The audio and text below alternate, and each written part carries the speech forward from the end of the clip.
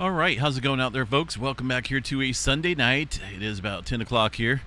August 11th, 2024. Latest activity here on the Earthquake 3D globe shows a, looks like a little 1.9 into the area of California. We'll get to the rest of this earthquake activity here in a little bit. Want to chat about the space weather activity here. Bouncing way up here. We got almost a G3 class storm coming in here. In the last couple hours. I was just outside observing the northern sky here from Northern California. I seen this, spectacular aurora event back in May, but that was the KP index of 9 or so, a G5 class storm.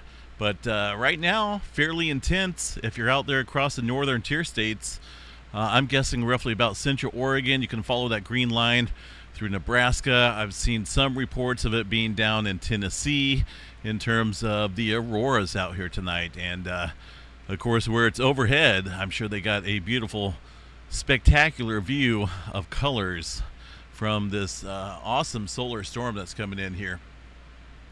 And it could continue for the night. Things are remaining optimistic out here, right? As far as potentially seeing this aurora activity at various locations out here. So we'll continue to watch that overnight. There's the KP index here ramping up again around the 6, almost up to the 7 level here on a couple different models. But what's going on is the BZ component there of the interplanetary magnetic field continues to remain south, pointed or tipped south.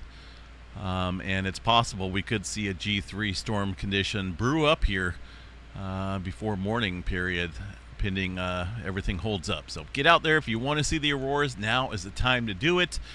I can't fight the mosquitoes, and I looked like there was something way up north there on the northern horizon, but nothing like what had happened back in May. So we'll continue to see that through the night tonight. As far as any major flares go, fairly quiet, but we do have an elevated chance here, about a 30% chance of seeing an X flare. M flare at 75, C flare around 99% chance or so, and that's due to, well, a couple different regions here that are we've got a couple different sunspots facing the Earth. This one over here is fairly dynamic, very large, not quite dead center in terms of facing the Earth, but it will be in the coming days. Also another massive region over here. A little bit of complexity going on, and this area right here shows a little bit of complexity as well. But these sunspots are moving swiftly over there across the western limb, and they will be out of sight, out of mind here in a couple days. So we'll focus on this area right here, see what that sunspot becomes. That's going to be 3784.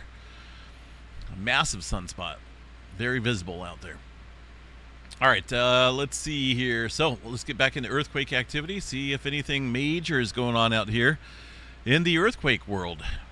Starting here in California, still seeing some earthquake activity back to back here up around the Ridgecrest area, and also the Bakersfield area where they've seen that 5.2 a couple days back now. This is just on the northern edge here of this shear zone, and that of course interchanges with the San Andreas Fault.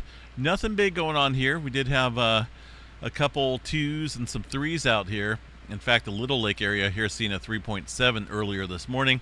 But for the most part, 2 separate swarming areas got to keep an eye on. And of course, the San Andreas Fault here, not a whole lot showing up on that for now.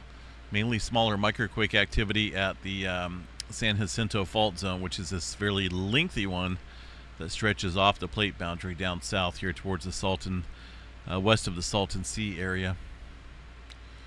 In Northern California, not a whole lot happening out here, folks. Cascadia subduction zone, pretty quiet. Let me bring up the tremor map here tonight. Cascadia tremor, and see what we got. Yeah, I checked this earlier, and this hadn't updated yet. So we got about 282 epicenters of tremor, a little bit underneath Seattle, and also Oregon and Northern California at the southern end of the Cascadia subduction zone. So a little bit going on there, not a whole lot, but continuing the tremor counts up there.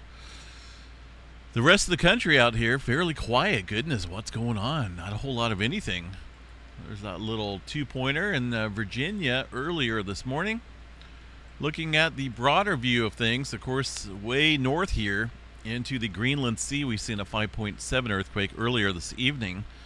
Now that could be potentially amplifying things out there across the Iceland area. Let's see what we got here for the latest quakes around Iceland, which has actually dropped down a little bit, looks like. Got about 106 earthquakes here in the last 12 hours.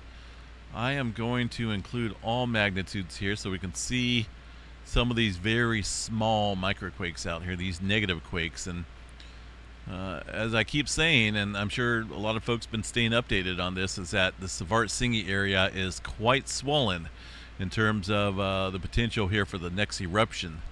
And there's a couple different scenarios. We could see it continue up here across the craters area, east of the Slingerfell region, or maybe even further south here around the Grindavik area. We'll have to see how this plays out in the near future. But for now, earthquake activity ramping up across the general area. Alaska area, handful of smaller quakes up there. Really nothing big. Goodness, I mean, today looks like it's a little slow out here after days of elevated activity. Not a whole lot going on across the Japan area for now. We did have another 4.1 in that area that's seen the 7-pointer a couple days ago. So we're still kind of watching that subduction zone. Remember, these things kind of pressure builds, and then you see earthquake activity, and then the pressure tends to transfer to other areas across the plate boundaries.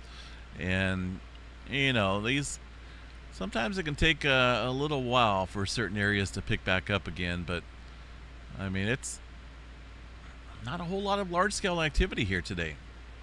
General quake movement across various areas. I guess one noticeable area and uptick is going to be here across the South America region. Handful of earthquakes, deep and shallow adjustment going on here across the Peru-Chile Trench. So that's, you know, might be an area of interest here with the uptick. Also a 4.0 coming in right now across the they're in the red flag. It looks like maybe around the Mexico area here in the Middle America Trench. That is another active region out here. Aside from that, folks, Mediterranean region, got some movement out around the Crete area, it looks like. Turkey region, 4.2 over there across, let's see where that one's at. That is in Armenia region, 4.2. But yeah, there's definitely some earthquake activity popping off out here across the plate boundary. It looks like it's around the Sea of Crete area on the globe.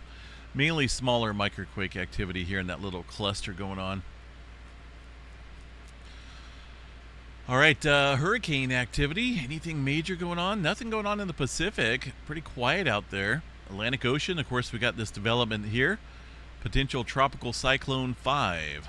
Now that does have some potential here to become a major hurricane. But notice the direction there. It's well off the eastern coast here, where these poor folks just got a whole bunch of rain out here recently.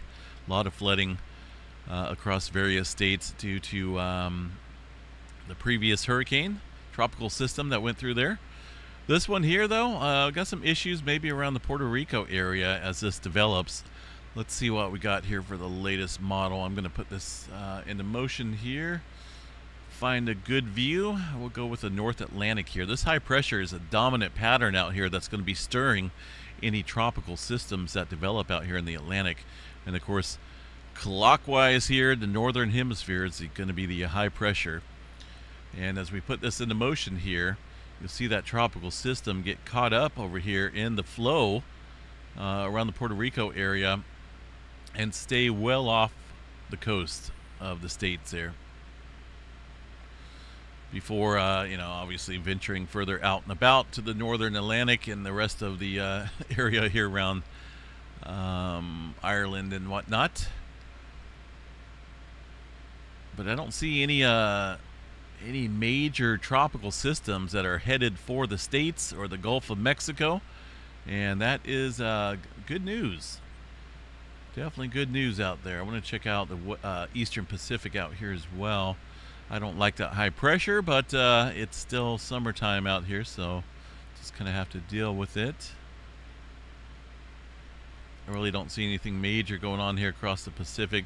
A couple small tropical systems that stay south here of Hawaii. But aside from that, we got a little bit of cool weather coming in here. I can't really say cold. I mean, if you guys, I mean, for us, below normal a little bit. Here we're supposed to be around 94 tomorrow for Monday, start of the work week, and that's just below normal, or below average, I should say. And I'll take that over anything over 100. We've had nothing but 100-plus degree days here all June, and a good first week of August as well. So I'm done with summer. It'd be nice if it only got up to about 80 or 90. I can deal with that heat, but once it goes in the 110, 115, it gets very bad. So there's a little trough developing out here across the west coast. Notice that cooler temperature in the blue and purple colors indicating some below average temperatures. And I will take it. It's going to last for a little bit. Look at that trough just kind of digging right in there. I like the view of this. So it will last for a few days out here. And then following that, it looks like things start to heat back up again. So it is what it is, right? I mean, I really can't control this. But if I had it my way, man, 90, 100 degrees would be almost record-breaking if I lived somewhere else. That'd be kind of nice. I wouldn't have to deal with this all the time because it gets a little on the on my nerves type of event, you know. It's hot. It gets hot. All right. Yeah, so a few folks did send me some pictures out there, various auroras. Haven't got a chance to put anything together yet. But, you know, get out there. Things are looking quite promising here in terms of the aurora potential. So a lot of times, even though you can't see it with the naked eye, you can bring your cell phone up. And most of the cell phones these days have the option of doing longer exposure. So probably about 3-second exposure. If you can do a 10-second exposure, that might be better. And that would bring out any auroras that may not be visible there to the naked eye, but will on your phone, and it will look spectacular.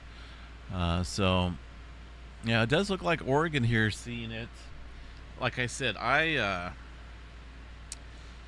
went outside here and did a long exposure, and I could see a little bit of pink way north of me, but that's just from where I'm at right now. I don't have a completely clear view of the northern horizon, but it does look like there's a little bit of something. So of course, the further north you are here to the aurora oval line, the more likely and more prominent that will be. So there should be some beautiful colors out there. Everything's looking very nice in terms of the auroras here. So if you got a chance and you love this stuff, get out there tonight and check it out. I am going to call it a night, folks. Seismograph stations out here look about as calm as can be, but hopefully I don't jinx it here. Last time I said something like this, we had a bigger quake, so we'll just see how tonight goes. We'll catch you guys back out here in the morning for the Monday morning update. Have a good night, folks. We'll catch you guys later. Stay safe out there.